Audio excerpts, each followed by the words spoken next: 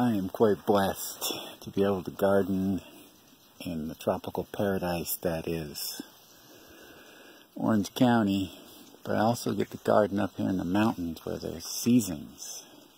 But man, California's dry, so I actually came up here to do some irrigation at 7,000 feet. My goodness, everything looks pretty freeze-dried actually, but there's still enough green to make me need to do some irrigation or things will die, especially with all these winds. They're so desiccating, but it's so cold too. Expect some snow.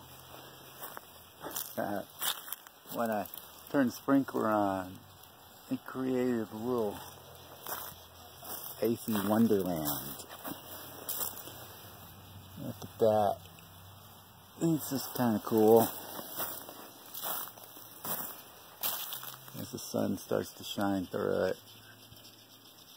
But it's really not that cool. There should be really some snow on the ground, frankly, right now. Instead, there's just ice that's coming out of my hose. Just a lot of ice. If I didn't have the hose here, it looks like these mountains might turn into Afghanistan.